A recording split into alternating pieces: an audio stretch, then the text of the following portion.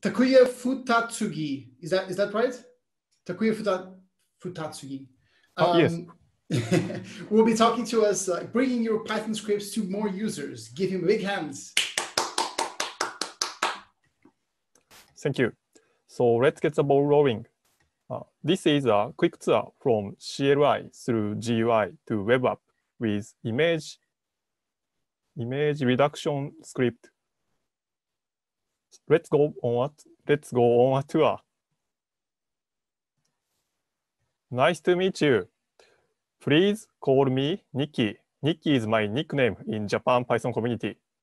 I'm participating from Japan. Thank you for the opportunity to speak online. I use the ID ftnext on Twitter and GitHub. I'm working on natural language processing at Userbase in Tokyo.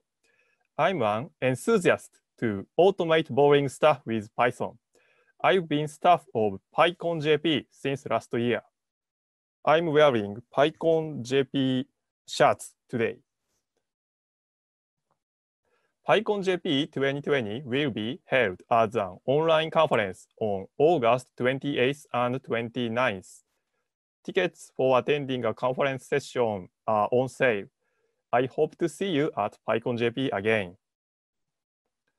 So, why am I telling you bringing your Python script to more users? After reading a first Python book, you can write a Python script to automate the boring stuff. It's beneficial to have Python do the boring stuff for me.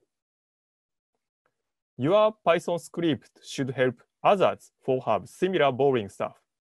In this talk, I'll share how to bring your useful script to others. I'm glad if you try one of what I introduced after your first Python book.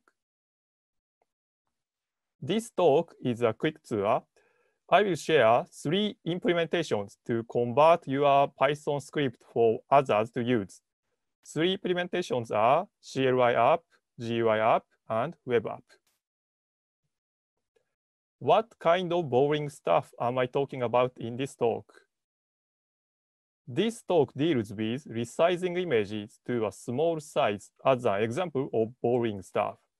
I have a lot of images of varying sizes. This is last year PyConJP pictures.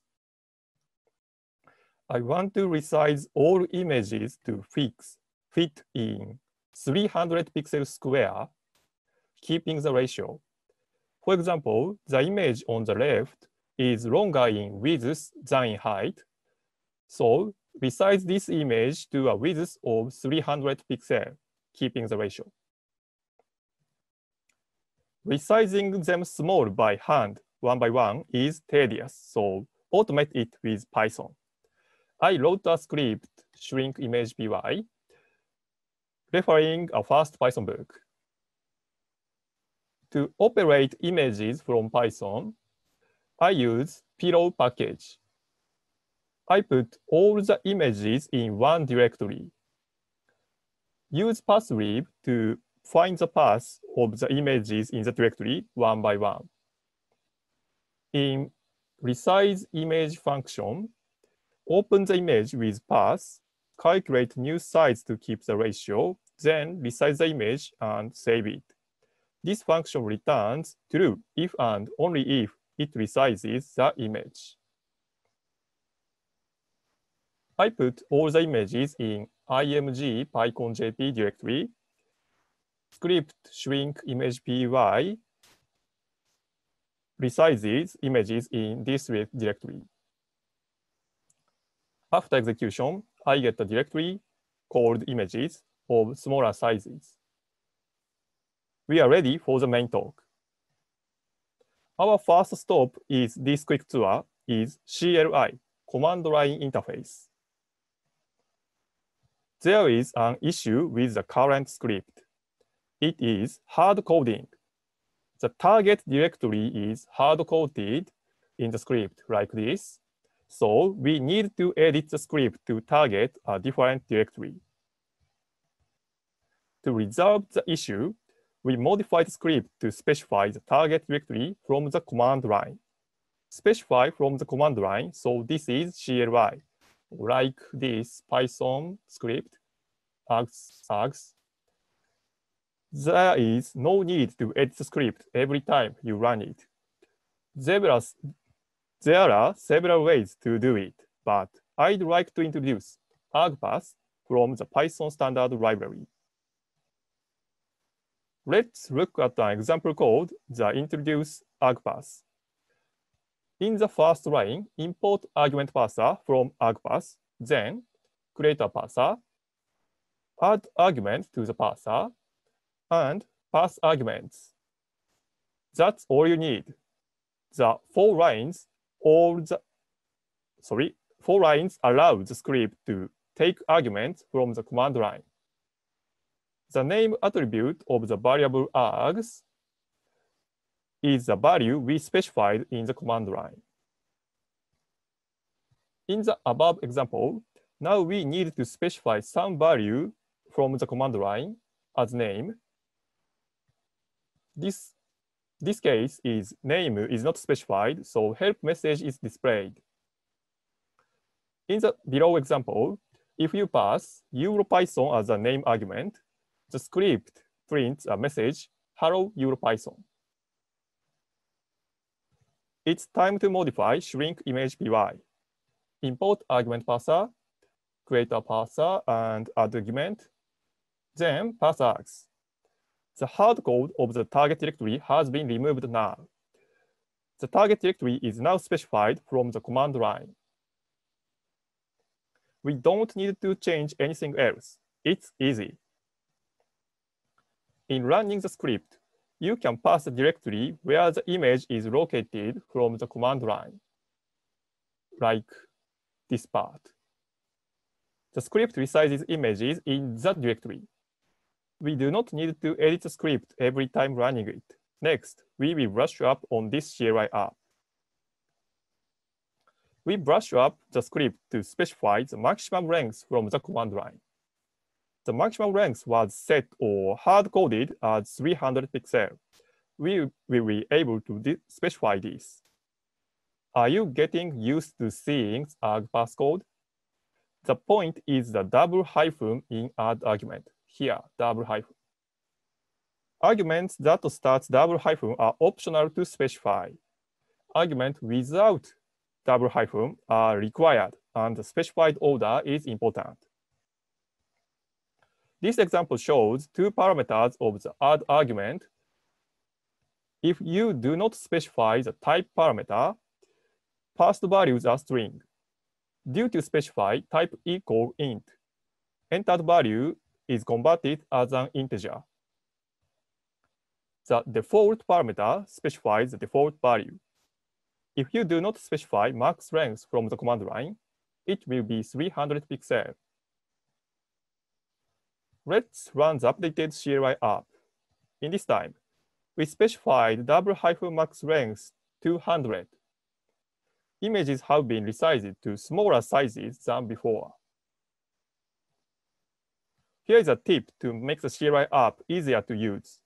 You'll be surprised when you see the traceback when you type an incorrect path. There is typo. The path does not point any directory, so the script raises file not found error. To prevent showing this, specifying a function to type parameter of the add argument method. Here, a function existing path converts string into path-free path. After creating a path object from string value, check if the path points to an existing file or directory. If not, it raises exception, argument type error. We updated the script to prevent the user from seeing the traceback. I introduced argpath to you. Argpath allows you to specify arguments from the command line. There is no need to edit the script. Add argument method required arguments with heading double hyphen and optional arguments with heading double hyphen. using type parameter in add argument, convert string values specified in the command line to other types. To learn CLI more, please visit the appendix.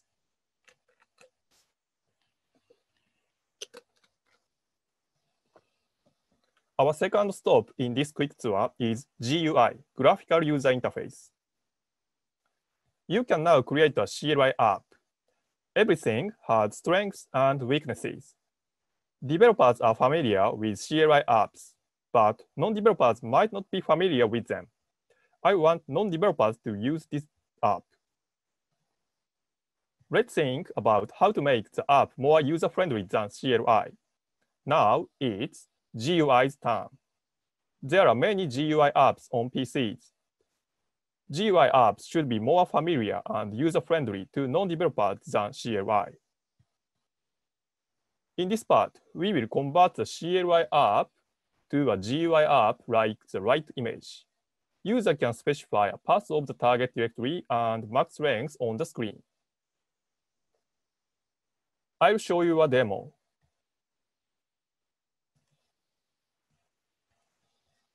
This is a converted GUI app, and enter the target directory, max length to smaller, quick resize, displays resize images.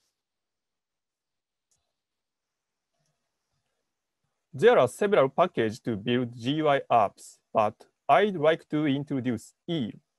EEL could make it easier to implement GUI apps. Note that to use the EEL package, Google Chrome needs to be installed on your PC. A GUI app made with EEL has 4 components. One, of course, is the Python code. I will explain HTML and JavaScript. They are essential for the EEL app. CSS is optional, so if you want to know, visit the appendix slide. HTML is code written using tags like upper right. It defines the structures of GUI apps. Google Chrome shows the input field comes first, then the button next. If you want to learn more, visit this link. JavaScript adds interaction to GUI apps. For example, when a user clicks the button, JavaScript changes the screen by rewriting certain tags in the HTML. The critical difference with Python code is that JavaScript requires trailing semicolon, and before variable, JavaScript requires let or bar. I am devout Pythonista, so semicolons and let is easy to forget to me, but JavaScript doesn't work well without them. This is a key point. EEL allows you to call functions written in Python from JavaScript. This allows you to convert a Python script into a GUI app with just a little HTML and JavaScript. If you want to learn more JavaScript, visit this link. The 3 components are arranged in 2 files, a Python script and an HTML file. In EEL's way, an HTML file is often placed in a folder called web. JavaScript is written in this HTML file because we write a little. Let's build a simple GUI app. When you click the button, this app displays hello world and random number. I will share 2 things: how to execute a process by clicking the button and how to change the screen. The directory structure is the same as before. 1 Python file and 1 HTML file with JavaScript. A Python function, say hello, returns string greeting message with a random number, such as hello world 1. The point is a decorator, EEL exports. JavaScript can call functions decorated with EEL exports. EEL init and EEL start allow to use hello HTML under the hello directory. HTML consists of two parts, head and body. In the head tag, you write JavaScript. In the body tag, you write other tags to define a structure. I've defined greet button and an empty paragraph. The paragraph has an ID, greeting. JavaScript uses this ID. There is a button on the top of the screen, and below it, there is an empty paragraph. The point is the attribute onClick. This code means when the button is clicked, JavaScript function greeting is called. Function greeting is called when a user clicks the greet button. It's a unique writing style, a series of parentheses. JavaScript first calls sayHello function in Python file and waits for the return value. After receiving the return value, hello world or random number, JavaScript calls print greeting function written in JavaScript with the return value of sayHello function. This writing style of waiting for a return value is called a callback. The print greeting function operates on an HTML tag ID greeting. So print greeting can rewrite the console of the paragraph. Rewrite this paragraph. When you call this function with the message hello world 1, the contents of the paragraph changes to hello world 1. So users see a greeting after clicking the button. That's it. Now it's time to convert the image resize app to GUI app. I'll share how to handle input values. You're getting used to arranging the two files, Python files and an HTML file. We'll put the resized images in the images directory under the web directory. The Python code is the same as before. Create a function resize and decorate with EL exports. Now we can call it from JavaScript. You can manipulate files on your PC from Python without restriction, but from JavaScript, there is some restriction. So pass the directory path as the user enters it, and let Python operate it. Resize function returns a list of file paths for each resized image. In JavaScript, we use this list to rewrite contents in HTML. The HTML defines fields that the user can enter. Users can specify the target path and max length on the screen. Set the onClick attribute of the resize button to call the JavaScript resize function. When the resize function of JavaScript is called, it gets the target path and maximum length using the tags IDs. Here code.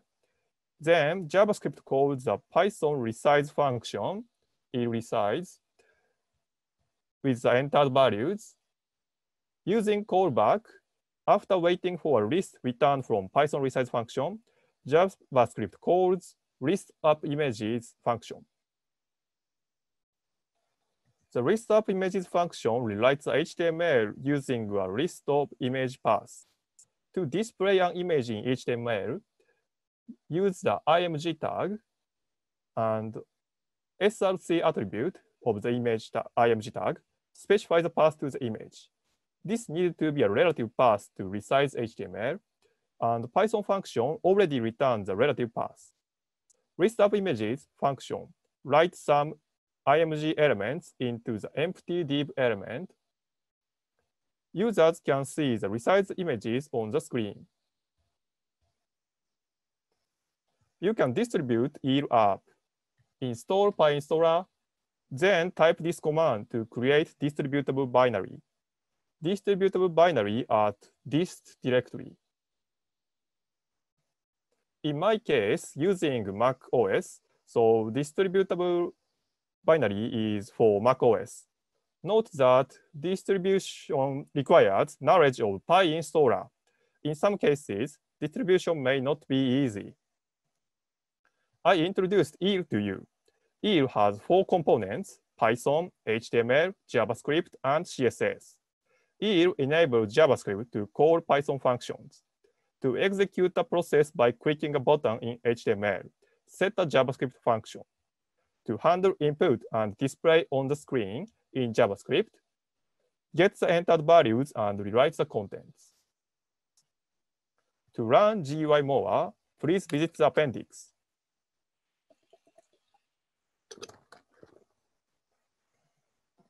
Our final stop on this tour is web apps, web applications.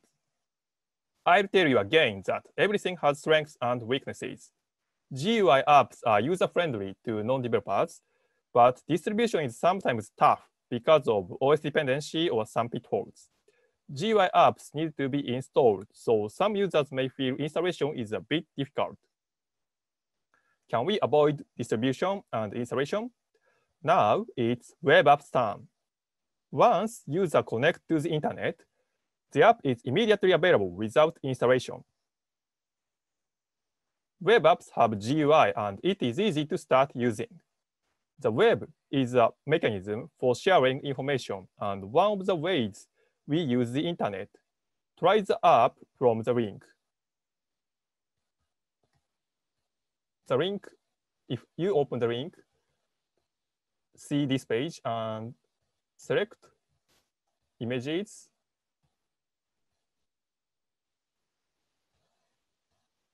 Show display besides image. In CLI and GUI parts, we were thinking about a single machine. In web app parts, we are thinking of more than one machine. Multiple machines can be classified into two roles.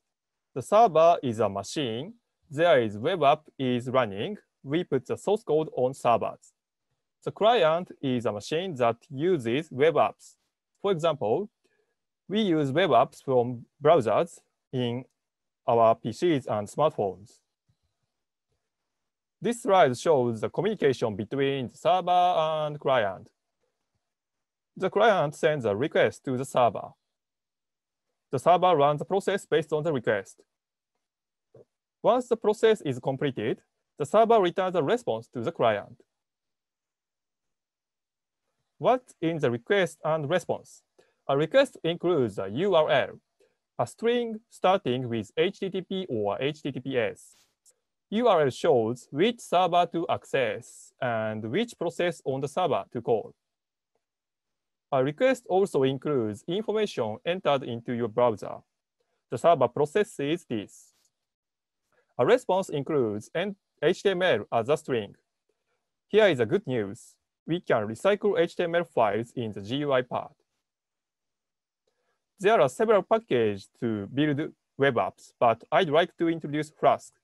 Flask could make it easier to implement simple web apps. A web app has 4 components. I wish I could tell you all of them, but this talk will only deal with Python and HTML. JavaScript and CSS are optional, so not covered in this talk. In EEL, JavaScript handles interactions, but in a web app, Python code in the server handles instructions. We'll start with a simple example to be familiar with Flask. When you open the URL in your browser, the app displays a greeting, hello world, and random number. The directory structure is similar to EEL apps. Create 2 files, a Python file and an HTML file. By running the Python script, you can start the server on your PC. You can send a request by it. You can send a request to server by opening this link. When the user opens the URL in the browser, it sends request. The server once receives the request, it starts the process corresponding to /hello. After completing the process, the server returns a response. The browser receives the response and renders HTML on the screen so the user can see a greeting. In Python implementation, first, create an instance of Flask. The point is to decorate hello function with app root. This hello function processes all requests to /hello. The function gets a string greeting by calling say hello function. It returns a response by render template function, which creates a response based on templates hello HTML and variable message. Next, HTML implementation. Flask's render template function can handle not only HTML, but also Jinja2 template tags. This tag is Jinja2 template tag, and this is replaced by the value of the variable message in HTML. So in returned HTML, we do not see a double curly bracket. Create image resize web app. When you open the app's URL from the browser, you see a screen like the left image. Specify images and lengths, then click the send button. Then the web app resizes the images and displays them like the right image. So, it takes a long for processing, but succeeds to resize. If a user doesn't specify an image, the screen displays in the same way as it does in the hello world example. So /resize request and process, so return response. How to handle images in web apps? After the user specifies an image, the client sends a copy of the data of the image to a server. The web app loads the image from data, resize it, and save on the server. We need to save the image at public directory on the server. img tag works for public images on the server. Put the resized image in the images directory. This directory will be published. In Python code, the difference between hello world py and this is a static folder argument here. Images in the directory can be displayed in HTML. Resize function is decorated by app root. So the resize function processes requests include /resize URL. When you open /resize in a browser without sending any image data, you will see the following slide HTML.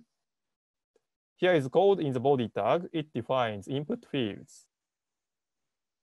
When an image and maximum length are specified and the send button is clicked, the data is sent to /resize. In this time, the condition of the if statement becomes false. So code in this slide is executed. Python receives the max length and image file in the request sent by the browser. After resizing the image data, save it to the image directory on the server. Render template function receives a list of paths of resized images. When the list is passed to render template function, it creates a response based on these template tags. As with the for statement in Python, this template tag create img tag for each image. Here's how to build the demo app I mentioned earlier. Several services allow you to run your code as a web app. To run your app on Heroku, install gUnicorn, create config files for Heroku, and then push your code to Heroku. Recap time. Web app receives a request from a client and returns a response. I introduce Flask to you.